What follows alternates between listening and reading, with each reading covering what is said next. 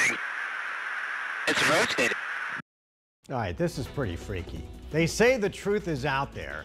The Pentagon releasing a long-awaited report on UFOs saying there were 143 encounters which the military just can't explain. Team 12's Josh Sanders has more on the intelligence report and how the government is not ruling anything out.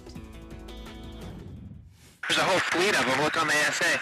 To believe or not believe, that is the question. Many people in my family believe in them, and I'm thinking maybe I should too. Why not? The more things you believe in, the better. Friday, the U.S. Office of the Director of National Intelligence releasing their unclassified preliminary assessment on what the Pentagon calls unidentified aerial phenomena. Don't count anything out. These days, it's a crazy world. The report looked at dozens of flying objects spotted between 2004 and this year by military planes, finding no clear indication of a non-terrestrial explanation. I don't think I believe in alien aircrafts. So what are they? Other governments, technologies, and things flying around. Not necessarily. The report found no indication of a foreign program or technological advancement of a potential adversary, but they did find these UAPs represent safety and potential security issues. I think they're real. Look at that.